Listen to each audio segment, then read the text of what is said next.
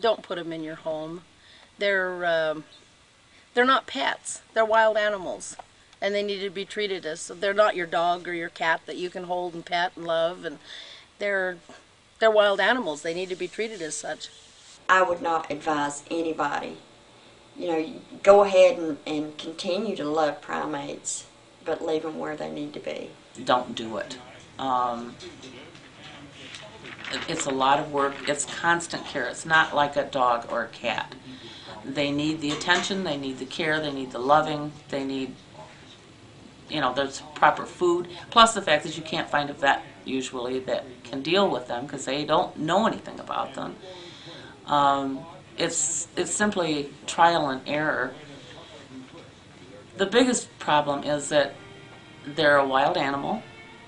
They were born wild, and there's no way you're going to tame a monkey. They're always going to be wild. It was a different experience. Actually got to know what it was like to live with a monkey and spend time with a monkey and play with one. But I would never do it again, just knowing how they are and that they're wild animals. And they belong with other wild animals, not with humans. So no, I would never do it again. Don't buy it. They're cute and cuddly when they're babies, but when they get older, you can't control them. I mean, I can't even get her out of a cage anymore. I mean, she's too strong. There are some things that are not meant to be domesticated, and you can't. And you have to love them for what they are, and let them live in the environment that they should be living in. And it's not a cage. You just can't keep them as pets that most people think of as pets, like cats and dogs. They're not meant to be that way. I advise nobody not to get a primate. I have a lot of people that said, oh, I've always wanted a monkey. No, you wouldn't. It's a 24-hour care, 7 days a week. It became a daily chore. I love him to death, and I still do. It hurts me to give him up. But he has really gotten hard to take care of. If I could go back to the day where I first saw her, I would have left her. I know now from having her for over 4.5 years, it was not in her best interest. She no longer could get out and play on a leash in the house or go outside and swim in the pool. She had to be caged up, and not being able to get her exercise. I sit and I look at her and I get so sad thinking, oh, what can I do for her? What more can I do for her? And you can't. They cannot be just left alone in the house in a cage. You'd have to have outside cages, and there needs to be somebody with them all the time to take care of them. And it's a major commitment, and I would give it serious consideration before I'd even consider it. Would I do it again though? No, because it's a lifetime commitment. It's not right. It's a commitment like raising a kid.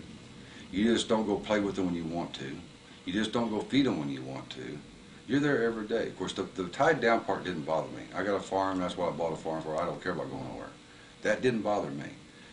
But say if I get sick, who's going to take care of me? You don't call in a neighbor to feed and water Luke. I'm going to say Luke because I haven't had any other monkeys. Like you would your pet dog or your bird or something like that, or your cows if you got them outside. You don't call nobody in. You're the only one who can get close to that cage and react with it. And he has to have a certain amount of interaction in order for his needs of water, sanitizing stuff, cleaning stuff, and feed. And he has to also have time for play with you. That is very critical in his life too. We always I especially, took time every night to sit down with him and play with him. Every night. I've spanked him many times that he's bit me, but it don't faze them. They'll just look at you, and 3 seconds later they're turning around and they'll do the same thing that you tried to teach them not to. You can't teach them. I mean, they're wild. I mean, the wild cannot be taken out of them. They should definitely talk to previous monkey owners and really see what happens and see that it's not a forever thing. They're very cute and sweet as babies, but when they grow up, they're not the same. So at some point in time, you go through either giving them up because they've permanently injured someone and you hate them, or you realize the potential that exists there for that to happen, and a lot of it is out of frustration because they're not meant to be kept the way we want to keep them. She was born a wild animal, and she's still a wild animal. She'll always be a wild animal. There is no way that you can domesticate or tame a monkey. It's cruel. Don't get one. Don't put them through that. Don't take them out of their own environment. They need to be around their own kind. If you want to see one, go to a zoo.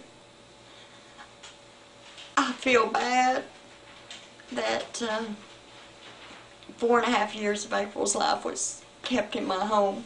We gave her love, attention, everything we possibly could. Go to a zoo. That's all I can say. Don't buy one because they're nothing what you would expect or what you would hope or what you dreamed.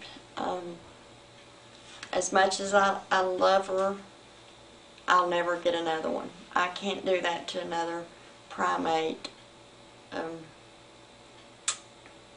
It's cruel. At first you may have these dreams and hopes and, oh yeah, everybody's going to look at me and I'm going to have my baby monkey beside me and she's going to be dressed up and pretty and I'm going to teach her this and that. You can't.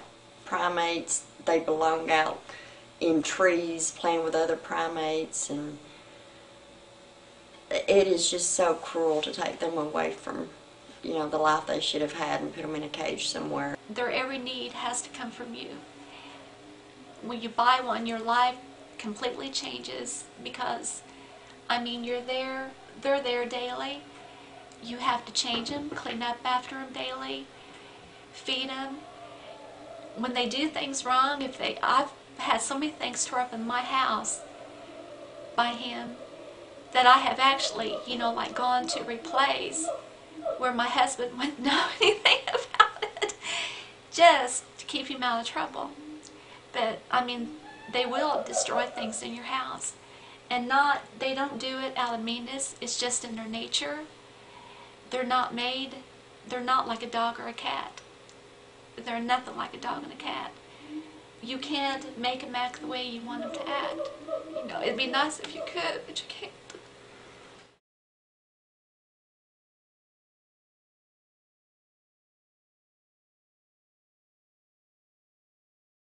I've been bit, I know, 100 times, if not more. But, I mean, as far as like, you know, I've just gotten used to it, you know, since I've had him. And you know, that's just part of it. You can expect to be bit many, many times. And, but when it comes to them biting smaller children, he'll bite deeper bites on my son than, you know, what he will on me. If he sees any kind of emotion between my little boy and me, it just drives him wild. And if he's loose at the time, or if he can get loose, he goes after Derek, that's my son. He'll go after him, and I mean, I literally have to pull him off, you know, of him. Well, I got him on his leash and got him out the cage, but he wanted to head for another part of the house, and all I did was said no. I pulled on the leash, just tugged just a little bit and said no, and before I even knew what happened, he had jumped up, grabbed hold of my shirt, my chest area, and was ripping my neck. I mean, it was just like crunching apples. That was, and he kept doing that until I could get enough leash slack up that I could jerk him off. I wasn't going to hit him. I come close, but I didn't. So I could jerk him off, but I had too much slack. I couldn't jerk him off immediately. Well, when I did finally jerk him off back down to the floor, he came up again and got me, hold my chest again, but this time got my arm. So that was our first and last time for about a year that we went for a walk. I had her on a dog run where she has the run of the backyard. And all of a sudden my daughter started screaming, "Get her off of me, get her off of me," and I turned around and there was blood all over her. And I managed to get her free, and my daughter ran in the house, and immediately passed out on me. My daughter got bit pretty severely on the face, and we ended up in the emergency room. And from that point on, it was animal control and infectious disease control, and it was a nightmare. And, you know, the upshot of the whole thing is now that we're both frightened, and you can't trust her. She does not like my kids. Grandkids, anybody, so no kids. The only time she's out of the cage is when she's with me only. Mm-hmm. She's still an animal, and you can't trust animals. And that's why I've had her. For the 6 years I've had her, she's only been out. If I'm home alone, she's out in the house running about and playing. And if there's people, I will not let her out of the cage. I won't even let people go close to the cage. Something that they never tell you when you get a monkey is that this natural tendencies are going to stay with them for the rest of their lives. That's not nothing to get rid of. You know, and their natural thing is they are fighters, survivors, and they do what they think to keep. I think that the ranking, try to go up the ranking, as if anybody does understand that, and monkeys they should. There's always a ladder of command that they try to climb. Both my daughters have been bit. My now ex-wife's been bit up pretty good a few times. Even a couple guests, Kira, the owner of Zoe, was bit up. The other friend of mine who has Joey also was bit. So, and they're all unwarranted, attacks, and something that I can deal with at this point. Don't have a problem with, but potentials are there for any of them actually. I've been bitten several times by April within this past year. When she was small, the bites really weren't that much. The scratches, I have little scars, where her just fingernails were so thin and sharp. She bit me back in February, where I had taken her out of her cage, and I was standing at the doorway, and she had a bottle in her mouth. Just with the screen door closing and making a noise, and a car went by, she went to jump from my arms, and I tried to hold on to her, and she clamped onto my hand and just held. It was a pretty good gash on my hand. The blood was dripping all over the carpet and everything, and I still have numbness on my small finger from that bite. She's bitten me other times before. She's bit my husband on his cheek, leaving a scar there. The children, my daughter never would have nothing to do with her, because she bit her once on the back of her calf when she was, I guess, the primate April was probably about 2.5 years, and she got loose, and my daughter ran to her bedroom. Well, April followed her and grabbed hold of her calf and bit her, so it made a pretty good bruise on her. My son, now he's been bitten, I think, on his arm once by her, but as far as contact, only my son and I have contact on the outside of the cage because of her biting.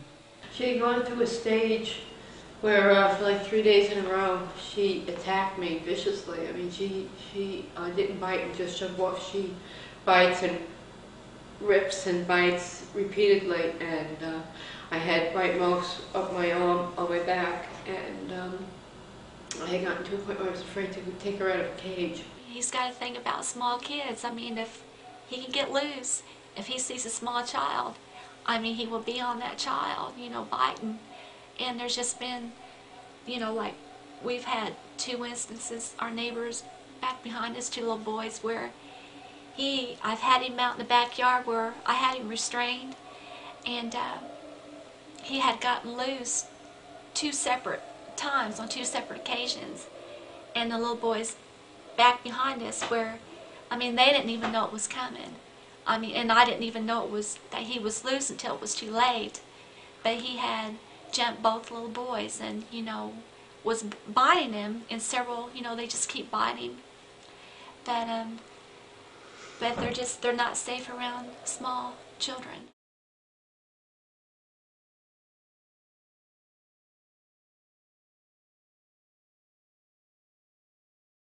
If you don't clean that cage every day, your house is going to smell like an outhouse. And it draws a lot of flies. I don't care how good you keep doors closed. There's a lot of things you don't consider and you're not aware of unless you do it. And so I wouldn't advise nobody to do it. And it's not right to throw a monkey in some little shed somewhere out in the backyard. She doesn't want to leave her diaper on and trying to keep her cage clean when she craps everywhere, and as far as throwing stuff, and you know, she likes fruits and vegetables and things, but she throws stuff out of her cage, and it's just, I mean, it's a constant cleaning process is what it is. They're messy. Even when they eat, they're messy. You have to keep a diaper on him if you keep him in the house, and he still ripped his diaper off and he'd throw poop all over. If he had the chance to, I had to tape his diaper down. No, they're not clean animals to have in a house. As long as you can get in and clean, you can kind of keep ahead of it. But you have to get used to it, and you have to accept that you're going to have excrement on on the floor and on the walls. It's something that you have to learn to live with. And smells. You know, it doesn't smell good. She used to get daily baths, which was fun because we'd fill the tub up and, you know, she'd dive down and swim and play in the bubbles and everything. But once she got to the point where that was no longer what she wanted, you know, it was just what I wanted, not her, then she would start escaping, jumping, water going everywhere, biting, pulling hair, scratching, and it got to a point where she didn't get the bath. So inside her cage, just trying to clean her hands and her feet and her bottom, you don't do it. I mean, I can clean her hands, but as far as the rest of her, if something comes at her, she's going to bite. And when she bites, you're going to regret it. If feces, you know, when she would go to the bathroom, if she stepped on it with her hands or her feet, she'd look at it, smell of it, and it's going to go wherever she can sling it to get it off of her. So you've got that. She has a drop pan in her cage that, you know, you had to clean because the urine and the feces is just so strong. If you leave your home, come back a couple hours later, you open the door, you know she's there, you smell it immediately. And it's not something that you can get out of your home easy. It's a lot of hard work, it's a lot of cleaning and frustration. So, no, they're basically not clean animals. You're basically tied down to home because, you know, you can't just call a babysitter and have them come watch your monkey. I mean, especially if the monkey doesn't know them, and like I said, you're tied down. You can't go on a vacation and go to a hotel and take a monkey with you, and you can't very well go off and leave them at the house by themselves for a week. She's very protective of me. And if anybody comes around in my house, she'll snag at him, scratch him and stuff. She got a hold of my aunt. Drew blood on her face and her arm. He has hurt me. He gouged my eyes, which he probably could have blinded me. I couldn't see for 10 days. There's been a couple times he has bit Melissa. He's never drawn blood, but he bruised her. He has scratched her a couple times. But other people, yeah, he probably would bite them because they can't even come in the house. It's been hard. He's a lot of work. Monkeys are very expensive. They're very smelly. I mean, she's a sweetheart, you know, but she's a wild animal. She needs to be in a place where she can be with other wild animals and go do things monkeys do, and not be locked in a small cage in a room in a house. It's not fair for them to have to spend that much time enclosed, you know, where, you know, they can't, they deserve more, and, you know, they deserve to be around other monkeys, and they're not. I thought I could humanize him in a way because, you know, he's always felt like my second child. You can't. It would aggravate her to see someone coming in our home, and I told him, I said, she's not on exhibition here, you know, she's not a freak show or anything, and I was always constantly on guard when someone did come to my house. Don't get around the cage. She will bite, she will scratch. My own mother will not come to my home because she has a fear of April. She got loose one time when my mother and my father were up there babysitting for me, and they sit in their cars because they would not go in the house. They knew, you know, how dangerous it could be. I was going to update my insurance, the State Farm insurance. He came in there, Made an appointment, got it all settled through town. He had to come out and take some pictures. Oh, you didn't tell me you had a monkey. Yeah, he's in a steel cage though. I even got wire on the side so he can't reach through when you walk through the hall there and even grab you. Oh, I'm sorry, we can't. Even if you got it in your house anywhere, he says, no, we cannot. He said, we will not. He said, they won't let me. You cannot have homeowner's insurance with a monkey, and there was one, a ferret. He named two animals, a ferret and a monkey. Will not insure because of the liability that monkeys are unpredictable. Can grab people, steal their glasses, hurt them, bite them, whatever. Or they can get out of their cage and destroy your house. It's a lifelong commitment, time consuming. They're very intelligent, and you basically have to treat them as if they were your own child. You can't just leave them in a cage in a room by themselves and ignore them. You got to socialize with them on a daily basis, and it is a major burden. Well, when he first came there, he was very scared. I had a real hard time trying to feed him. He was mean then, actually, because he was scared. He was biting, scratching. I mean, I had this naked monkey in my house. I had no clue what to feed him, what to do for him. He's a lot of work. I wouldn't recommend anyone having him as a pet. They're too demanding. They're just mean. They bite, they scratch, they don't like people.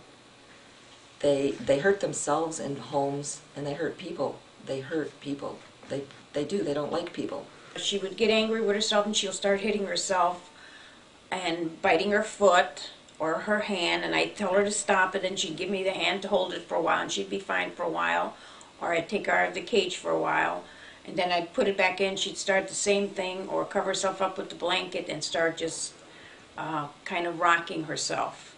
And she used to love stuffed animals, but lately all she does is rip them to shreds, and just I'll come home from work and there's nothing but pieces left of the stuffed animals. She just doesn't play with them anymore. She just rips them apart.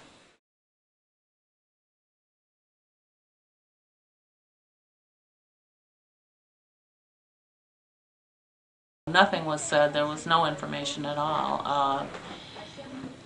We learned by trial and error. No. Only way I found out anything about it, and I didn't know much then, of what we found on the computer. That's more or less what we got our knowledge, is what we could find in the computer. Basically, they were telling us that they had health papers on her, and she had been tested for the herpes B virus and tuberculosis, and there was a few other things, but I can't remember for sure what they were. But they gave us health papers on her when we got her. No, not really. I was really surprised that when I went into further research on the internet, research period, that none of the stuff was told to me. Especially the rhesus macaque is one of the worst that you could choose as a pet. They had advised me that the rhesus macaque was the most intelligent monkey, which they are, but they said that they were supposed to be, as far as like having a family monkey as a pet, that they would be the best breed to have. And I found out in the long run that I was lied to. She had just told me that she should be tested for TB, that when I got her to bring her to a vet, which I did, and she was negative. The vet also did blood screening work. She had said that she would be in diapers for a long time. The biting, at what age, would they start biting, and the teeth, and how strong they could be, and just a lot of the cleanliness of them, how much work goes into that to keep down the cage cleaning, the diaper changing, and the smell that reeks throughout the home.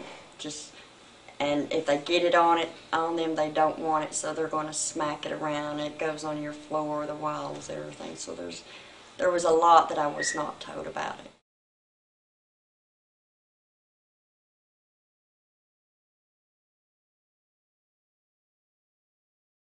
There was another place that we had contacted that we were going to send her to, but after further investigation decided not to, and at that time we found your Primate Rescue and decided that that was the best place to go, that you had, better facilities and qualifications and everything, so then we stayed online with you.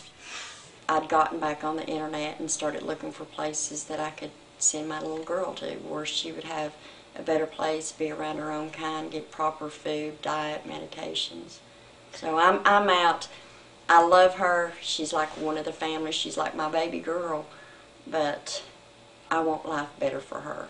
It's injustice to satisfy myself and continue doing to her the way she's living. It's been an experience I'll never forget, and I'll always miss him.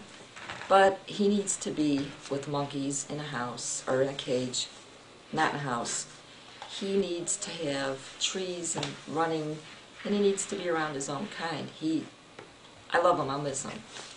But it's best for him. You gotta do what's best for the monkey. I don't think monkeys belong in people's homes. I want her to go to a sanctuary, not a zoo or a game farm, and I don't want her to be used for research. And I have good memories, and I want to walk away with those better memories and not be left permanently scarred and have to live with bad memory for the rest of my life. We're managing to get through this is concentrating on Zoe and what's best for her. And it's very painful for us, for my daughter and myself. We've loved her for nearly 6 years, and it's very difficult to let her go. You know, very hard. But it needs to be done, so. Because she cries all the time, and I don't think that's fair to her to be crying and being alone for so many hours that she is. And I know she's better off. I don't like to mistreat animals. I've always had animals, always, to the point where they would pass away and that would be it. I've never given animals away, and she's basically my first one. But I know it's for the best because she'll be in the environment that she has to be.